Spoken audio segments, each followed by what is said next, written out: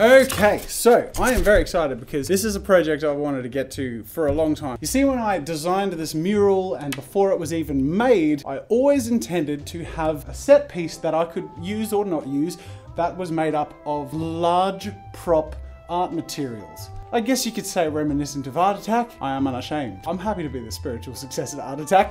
Bring it on, baby. Now in doing this, I'm going to be sculpting foam, and I don't actually know how it's going to turn out. The last time I've done this, and I have done it before, a long time ago, was using this, the Hotwire Foam Factory Kit. Ooh, this is the Pro Kit. I couldn't afford the Pro Kit when I was a youngin', but I did have a single one of these, and it has a hot wire. Well, it's not, you heat it up, it heats it up. Anyways, there's a wire that you string between here, and you turn it on, you heat it up, and you sculpt, and you can carve the foam. It may have nearly burnt down the outhouse when I was a child.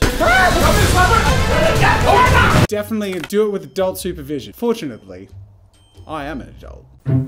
As you can see, I have a lot of foam. They're quite high density, they're quite thick. I want them to be durable, so it's gonna take some time to build this set piece and these giant art supplies, but I'm looking forward to finally getting to it and making it happen. So, I'm gonna use this tester piece here to see how it ends up looking and how the hot things are to work with before I work on the big ones. Like I always say, you dabble before you dive. So we're gonna dabble with the medium, and then we're gonna dive right in. But first you dabble.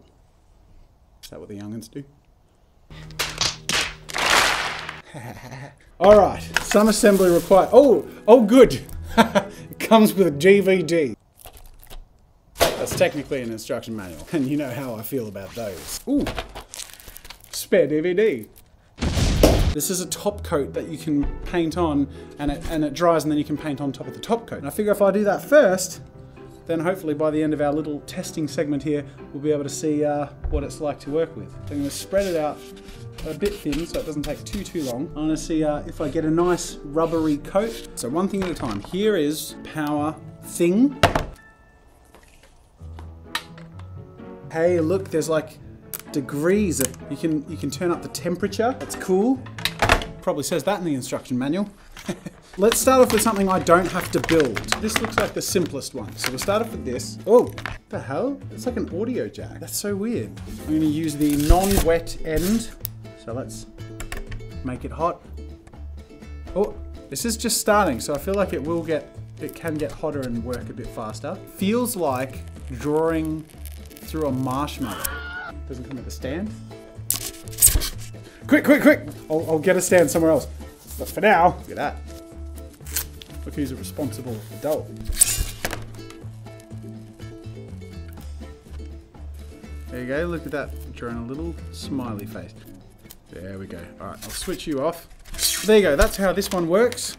Now this looks a little more imposing, and the idea with this one is that you can slice off portions a little bit like a butter knife. And this is my block of butter. Oh my god! Just like that. Oh my god, that is so satisfying! Oh, that is so cool. Whew. So this one is meant to be a tension blade where it pulls it tight, and you can essentially do what this knife thing here does, but without the flex at the end. And then this one is a shaped version. I'm gonna bend this when it's completely cool to about the diameter of the shape of the face there.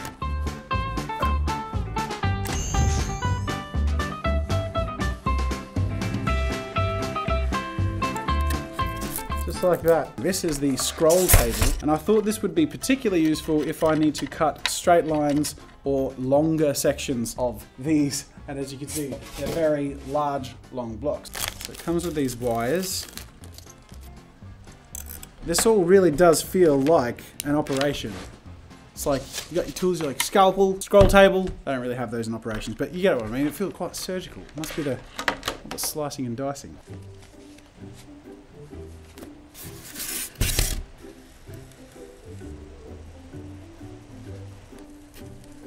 Whoa! Whew. I think the trick with this one is to just go really slow. I bought some sandpaper because I wanted to see if there is some sort of grain or surface, you know, ridges that I want to get rid of if I can shave them back. This is going to make a huge mess. Oh!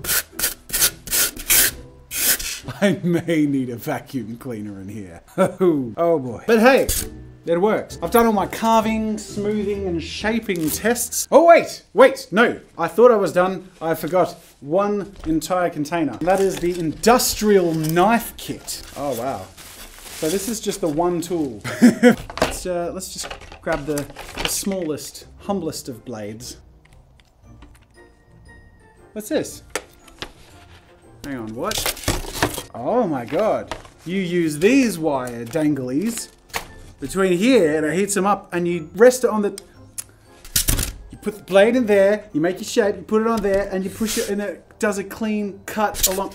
Very cool. Let's just give this one a go and see how it cuts. Oh my God, that works fast. That heats up and cuts very quickly and very smoothly. Oh my God, this is intense. This is gonna be the workhorse.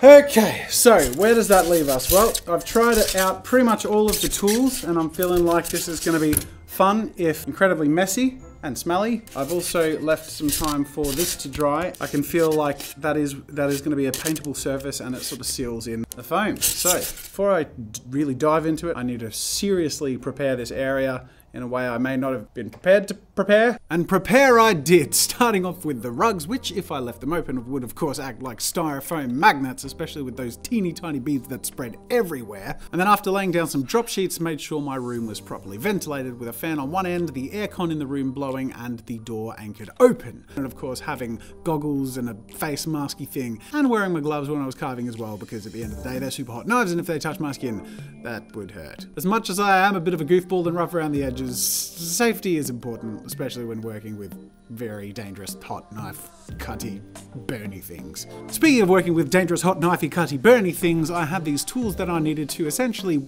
hot swap between as I used them. And in doing so I needed to make sure I had a way to hot swap between them without dropping them or burning or melting things accidentally. So I did the genius thing of using the foam and tools to make a custom stand, cutting out a little nook for each of the tools so they could safely nestle in there, and even made a little holder for the power pack and the cable to nicely nestle into, and then when using the tools it would just be a matter of grabbing the one I wanted, grabbing the cable and plugging it into the exposed input. God, I'm a genius. Now with all my tools ready to go and my workspace nicely safe and ventilated, it was time to get into making the props, and that required a bit more planning. I mean, you guys know me, I'm all for improvising, but if you have a specific outcome you want to achieve and a vision you really want to get close to in your end result, it really takes going through it in a step-by-step process until you incrementally get there as close as you can. And this meant testing out my design and envisioning it in place with the blocks of foam I had. So I taped the blocks of foam to the stand and then drew in the art tool props referencing my original design and your comments in the recent video about my studio redesign to come up with a combination in an order I was really happy with, which I ended up with. I was pretty happy with this layout.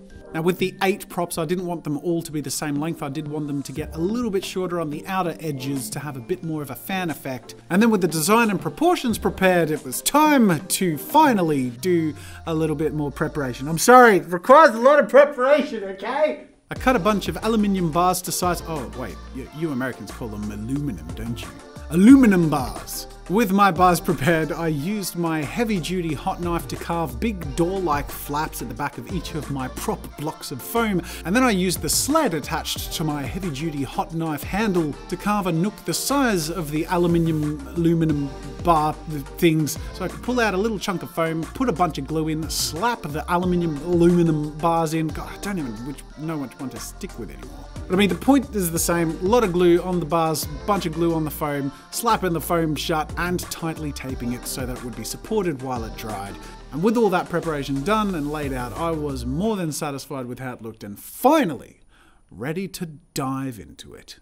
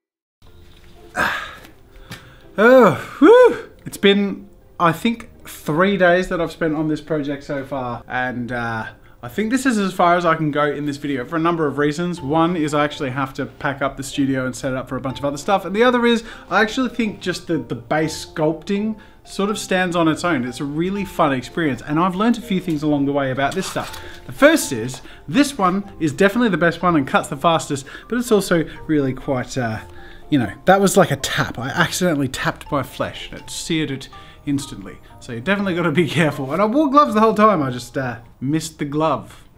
My cameraman burnt his jacket. Check this out.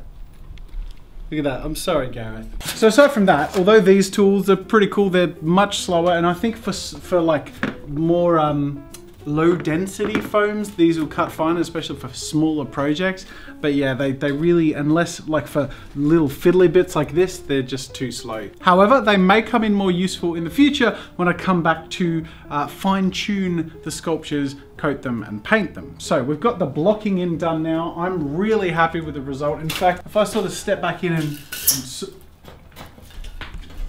so just standing back and soaking it in, it's perfect. Obviously, they're very rough around the edges, quite literally. But when I come back, we're gonna sand these babies up. We'll add a whole bunch of cool detail, and that's where these may come in more useful, like hairs and the brush and different like things on the, anyway, it'll be fun. We'll get back to it, but I hope this has been fun for you to watch so far, and I hope you enjoy the result as a bit of a teaser as to what will end up here when I can finally finish this set piece. I think it's really cool, and one of the coolest things is it's modular.